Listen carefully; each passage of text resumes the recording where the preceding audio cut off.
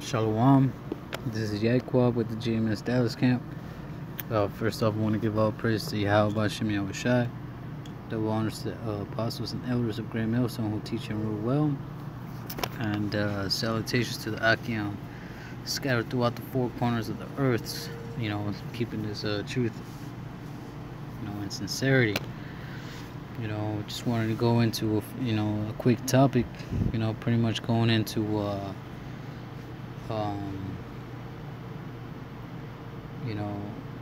how the Most High, pretty much provides and gives everything that you need, concerning in everything you do, you got a car, for example.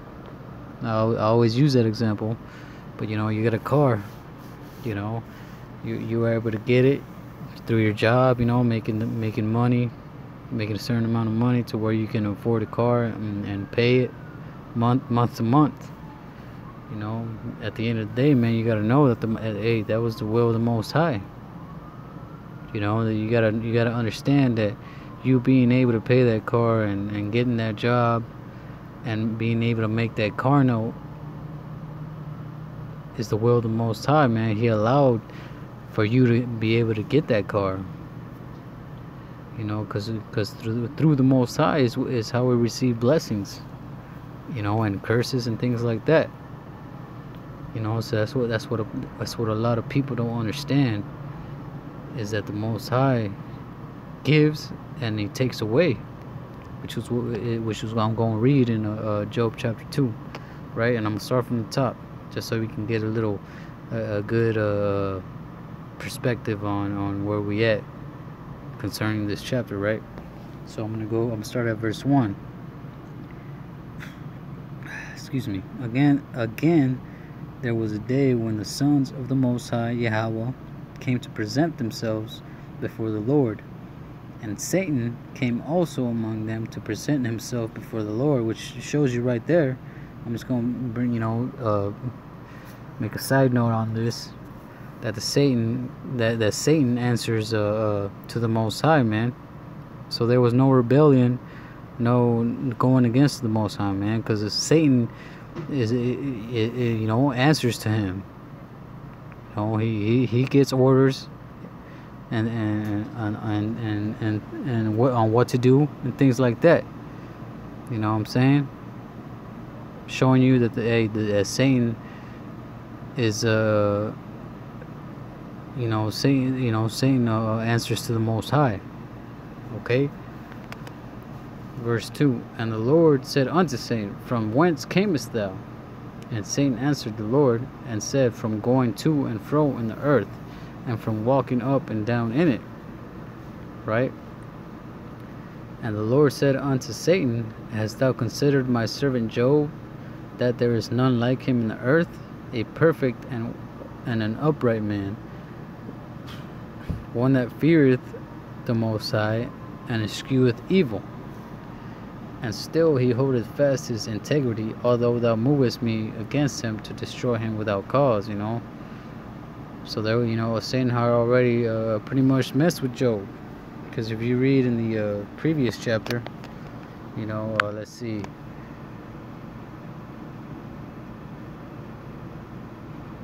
If he's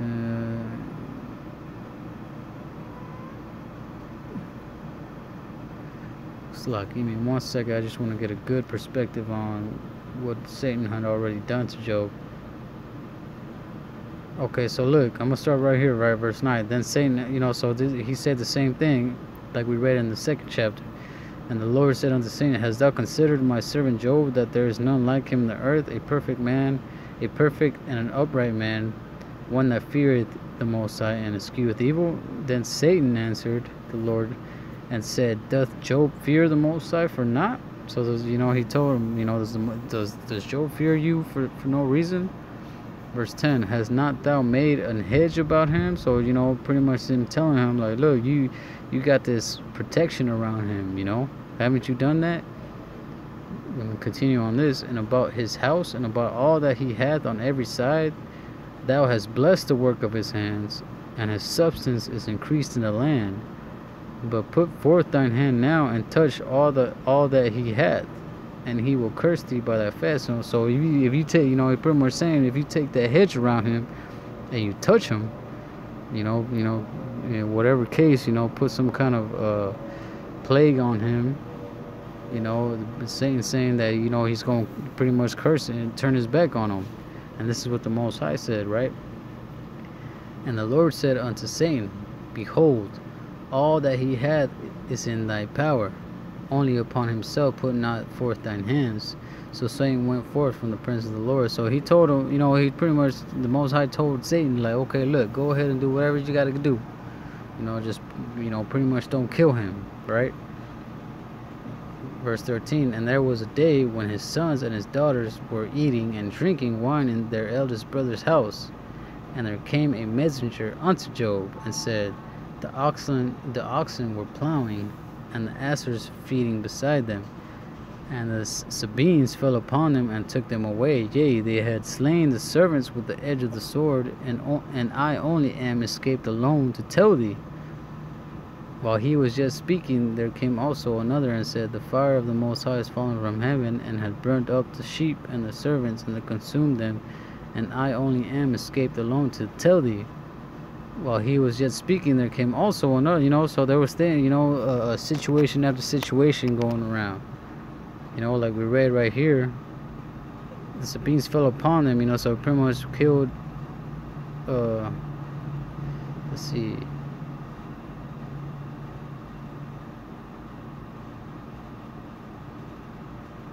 so pretty much killed his oxen, what I'm saying, his oxen, the Sabines came through there and destroyed it, and it says, and then while that servant was still talking, there came another one, and it said that the fire of God is fallen from heaven and had burned up the sheep, and the servants consumed them, and he was the only one that escaped. And then while he was talking,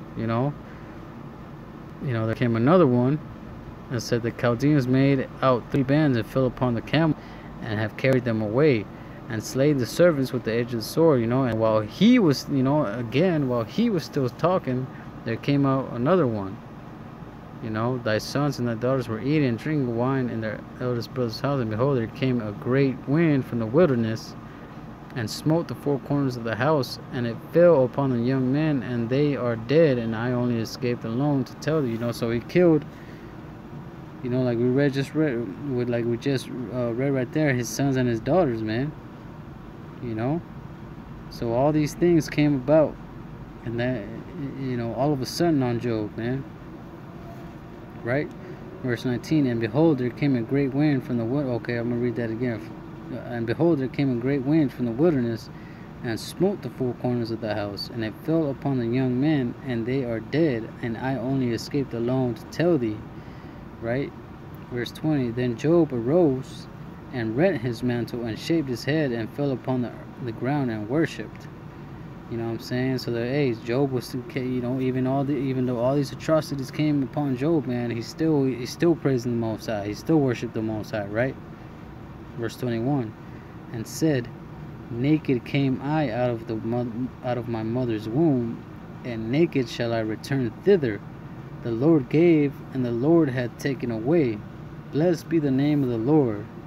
And all this Job sinned not, nor charged the Most High foolishly, man. So, hey, like Job said, man, naked came out of the mother's womb, and naked shall I return thither, So, hey, everything we gain throughout this world, man, we ain't gonna be able to take it in the next world.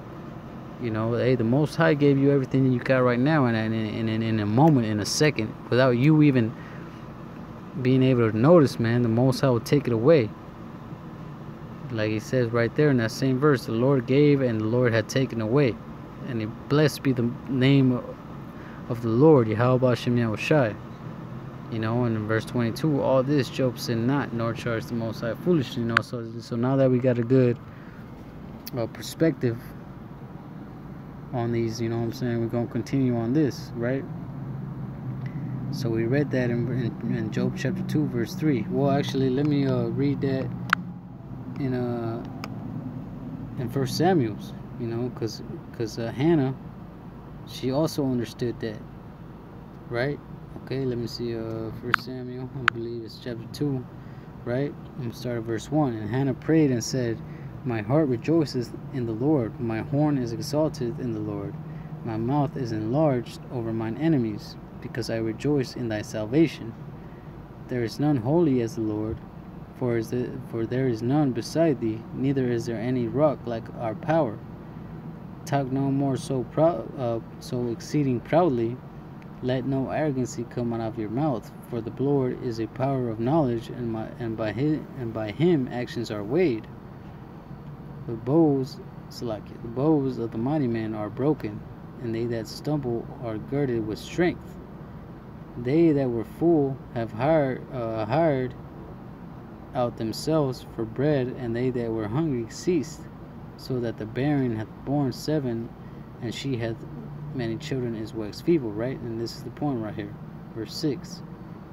The Lord killeth and maketh alive, he bringeth down to the grave and bringeth up, right? The Lord maketh poor and maketh rich, he bringeth low and lifteth up. He raises up the poor out of the dust, and lifted up the beggar from the dunghill, to set them among princes, and to make them inherit the throne of the glory. For the pillars of the earth are the Lord's, and he has set the world upon him. You know what I'm saying? So the Most High, he's the one that decides what happens and what goes on, who lives and who dies, who's rich and who's poor, and the Most High is the one that's in charge, man. He's the one in control. I'm going to read verse 7 again. The Lord maketh poor and maketh rich, that bringeth low and lifteth up. Well, I should have read verse 6 again. The Lord killeth and maketh alive, and bringeth down to the grave and bringeth up, man. So the Most High wants you alive. If he wants you dead, it's going to happen, man. No matter what, no matter what you decide. That's why it says in Romans chapter 9, it's not of him that, it's not of his will that runneth, but of whom the Most High showeth mercy, roughly paraphrasing. So I'm going to go back to Job chapter 2, right? Let's see, and then, I'm going to start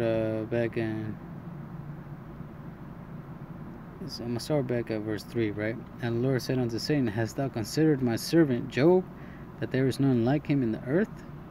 A perfect and an upright man, one that feareth the Most High, and escheweth evil. And still he holdeth fast his integrity, although thou movest me against him to destroy him without cause. So, like we read in Job chapter 1, Satan had killed his family, his sons and his daughters, his oxen. You know what I'm saying? But through all that, in that one moment, Job still worshiping the Most High, right? And Satan answered the Lord and said, skin for skin, yea, all that a man hath will he give for his life. But put forth thine hand now, and touch his bone and his flesh, and he will curse thee to thy face. Okay, Salakia, so in that first chapter, it didn't, the Most High had told Satan not to touch him, not to touch Job. So that's what that's talking about. But Satan was saying, like, look, let me touch Job now. Let me put something on him, and I bet that he's gonna curse you to your face. And then verse 6, and the Lord said unto Satan, behold, he is in thine hand, but save his life. So now he's telling him, like, okay, go ahead and touch him, go ahead and do whatever you got to do to him, but just don't kill him. So this is when he said, that verse 7. So went Satan forth from the presence of the Lord, and smote Job with sore boils from the sole of his foot unto his crown. And he took him at potsherd to scrape himself withal, and he sat down among the ashes, and said his wife unto him, dost thou still retain thine integrity? Curse the Most High and die. So Satan ended up touching, after all these things that happened to Job, and Satan touching Job to where he had all these infirmities, boils, and from the top of his head all the way to his foot. You know, his wife came up to him and he was like, man, curse the Most High and die, man. You know, but look at what Job said. But he said unto her, thou speakest as one of the foolish women speaketh. What? Shall we receive good at the hand of the Most High, and shall we not receive evil? And all this did not Job sin with his lips. You know what I'm saying? So throughout all these things, man, Job still didn't turn his back on the Most High, man. That's why when these things happen, for example, you know, you're going through rough times. You know what I'm saying? You get in a car crash, you sprain your ankle, you know, little shit like that, or you get a ticket. You know, hey, that's the Most High, you know, dealing with you, man. He's showing, you know, he's trying to prove you, trying to show you, trying to show that, you know, trying to test you to show if you really willing, you know, to persevere through these things. You know what I'm saying? That's why, as a matter of fact, you can get it real quick. In I believe it's in Wisdom Psalm chapter 3. Let's see.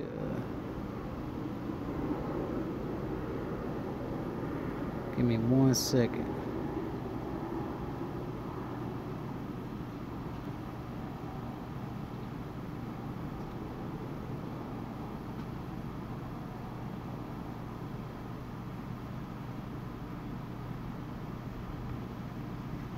Or it might be okay, yeah, it's chapter 3. I'm gonna start at verse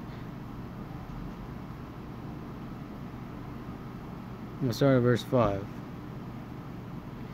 And having been a little chastised, they shall be greatly rewarded, for the Most High proved them and found them worthy for himself. So that the key word is chastised, man, which means to be well, actually, let's look up the direct definition on it. Right? Shit. Select chastisement. It's the same word. It's the act of scolding or punishing someone if you talk back to your stern teacher, and you won't be surprised by the attachment. Okay, so hey, that's the nation of Israel, man, talking back to the Most High, turning their back on him. You know, they stiff-necked people, man. They turn their backs on the law, statutes, commandments of the Most High. That's the way of the Most High punishing us, man, putting us in captivity, making us go through all sorts of things, man. You know, hey, you might get hurt, you might get some kind of sickness, or some kind of bullshit in your life happens. Hey, that's the Most High's chastisement, man. But like it says in the scriptures, man, you gotta fight through it, you know, because that's the Most High dealing with you. Let's see, there's one in the New Testament. I forget where it's at, but Lord willing, I can find it real quick, and I'll land it up on that. Give me 1 second. I know it's in Hebrews. Okay, there we go. Hebrews chapter 12. I'm gonna start off at verse. Okay, I'm gonna start off at verse 5, right? Hebrews chapter 12, verse 5. And ye have forgotten the exhortation which speaketh unto you as unto children. My son, despise not the chastening of the Lord, nor faint when thou art rebuked of him. You know, that's the Most High rebuking you, man. You did some shit, so now the Most High, you know, throw something on you. For example, your car might break down. You might get stopped by the cops, go put in jail, or whatever the case might be. Hey, that's the Most High chastising you. So I'm gonna look up that word. Let's see, chastising. It means the whole training and education of children, which relates to the cultivating of mind and morals, and employs for this purpose now commands and admonitions, now reproof and punishment. And it also includes the training and care of the body. You know what I'm saying? Whatever in adults also cultivates the soul, correcting mistakes and curbing passions, instruction which aims at increasing virtue chastisement, chastening of the evils with which the Most High visits men for their amendment. You know? Let's see, I want to also look up that word rebuked, just so we can get a good understanding. To convict, refuse, confute, generally with a suggestion of shame of the person convicted. By conviction, to bring to the light, to expose, to find fault with, correct. You know what I'm saying? So let's read that again. And ye have forgotten the exhortation which speaketh unto you as unto children, my son. Despise not the chastening of the Lord, nor faint with when thou art rebuked of them. So it said, so I'm read that right there. You know, despise not the correction or the correcting of the Lord, nor faint when thou art rebuked of him, man. So hey, when the Most High doing these things, man, you know, despise not the Lord, man. He's doing it for your own good. That's why it says in Baruch chapter 4, you know, that he didn't put us in captivity to destroy us, but because we moved the Most High to wrath, man. So we in this condition because the Most High is chastening us, man. You know, he's punishing us for going off. And at the same time, for the elect, man, he's building them up, making them stronger. You know, verse 6, for whom the Lord loveth, he chasteneth, and scourgeth every son whom he receiveth, man. So, hey, if you're going through these things, man, that's why the scriptures say take it cheerfully. And I believe that's in Sirach, if I'm mistaken. You're supposed to take it cheerfully, man, because if you're going through these things and you in the truth, man, that's how you know the Most High dealing with you. You know, you gotta deal with certain bullshit situations, man. Hey, I know it's hard. I know it's hard to really just go persevere through it. But at the end of the day, if you're willing to go through it and fight through it, man, hey, you know that's showing you that you about this thing, man. That you strong, man. Right? Like it says right here, verse 7. If you endure chastening, YAHAWAH dealeth with you as with sons. For what son is he whom he father chasteneth not, man? So what? It's, hey, you know, you got a father, you got a son, you know, and then the son does something wrong, you know, what father's not going to correct him, man? What father's not going to punish him and show him the right way? You know, that's not a good father if he don't do nothing. Right? Look, like it says right here, verse 8. But if he be without chastisement, whereof all are partakers, then are ye bastards and not son, man. So if you're not going through that, man, then the Most High is not dealing with you. You know, verse 9, like we just brought out the example. Furthermore, we have had fathers of our flesh, which corrected us, and we gave them reverence. Shall we not much rather be in subjection unto the Father of spirits and live? You know, Salaki. So yeah, you know what I'm saying? Hey, but if we got our fleshly fathers, or Salaki, earthly fathers here, and then throughout our growing up, you know, we showed them reverence for everything that they've done for us, for whether punishing us and showing us the correct path, you know. So how much more should we show it to the Most High, YAHAWASHI? You know what I'm saying? You know, like it says in verse 10, for they verily for a few days chastened us after their own pleasure, but he for our profit, that we might be partakers of holiness, man. So the Most High chastising us to be partakers of his holiness, man.